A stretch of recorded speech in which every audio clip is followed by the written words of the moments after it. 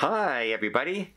Well, a Carnival passenger has written in not too happy with Carnival Cruise Line because of a medical thing that they got charged for that you can get pretty much done for free at any pharmacy across North America.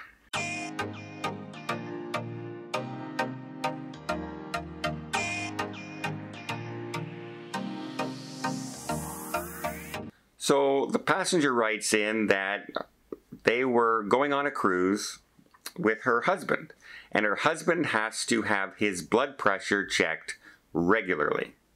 And she admits that she did not bring her blood pressure machine with them. Now, some of these can be very, very small. Very, they're not big contraptions like this. They're like straps that are like this big. It's also like people who are testing their blood sugar and have the little beeper and they do beep, test their blood sugar, or a little kit that they have to poke a needle and check their stuff. These are common things when you have problems and have to have an ongoing regulation and keep monitoring yourself for different things. Well, her husband needed to have blood pressure. So they went down to the infirmary on board and had a doctor take his blood pressure. Lo and behold, later on in the cruise, they got a bill for a visit to the doctor's office on the ship. And they said, hey, something that is common practice and it's, life-saving, it's monitoring somebody's health, and it's free at pharmacies. You can walk into almost any pharmacy and there's a blood pressure machine right there. Why does Carnival charge for this procedure? Well, it's pretty simple. People can buy their own blood pressure machines and things like that anywhere from $25 to $50. And it's portable, and you can carry it with you, and you can take it with you, and you can do your own monitoring, and it's your responsibility. One of those machines that you see in the pharmacies can cost upwards of $3,500 to $4,000.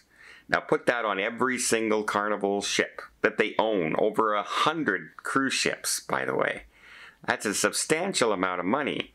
Now what happens if that machine malfunctions in any way and gives a false reading to somebody and something happens to that passenger?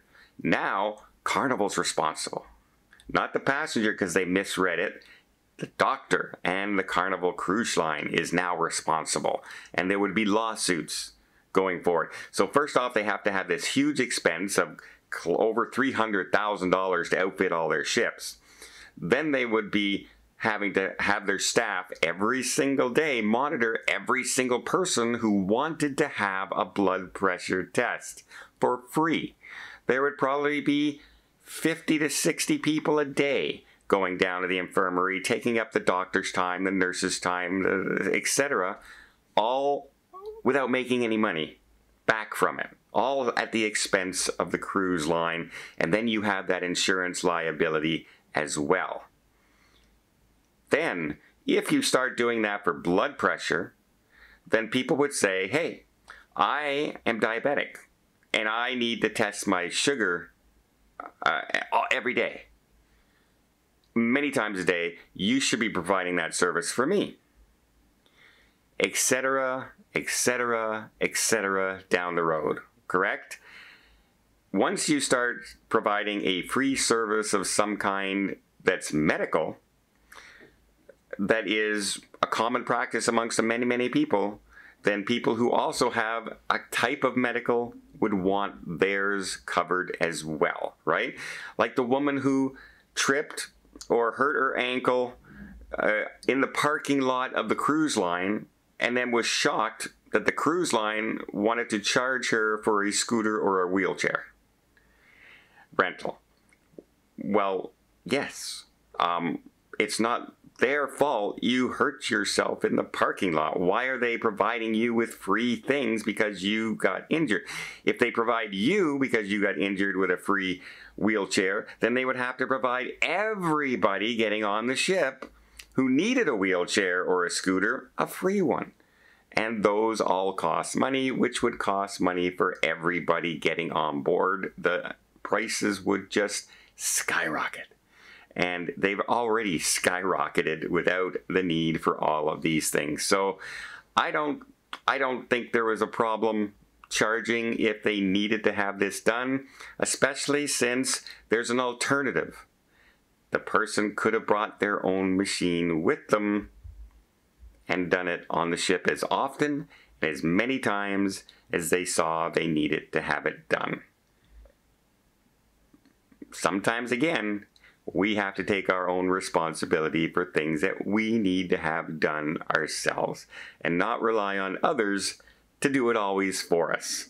And then be surprised when a company wants to charge us for a service rendered. I'm always kind of surprised that people are hey, well, why is that company charging us for something? Well, they have to pay for employees, they have to pay for medical supplies, they have to pay for space on the ship, they have to hire the doctors and nurses, etc. That's why they're charging you. Because they have to they're being charged by other people to give you that service. Seems kind of common sense to me.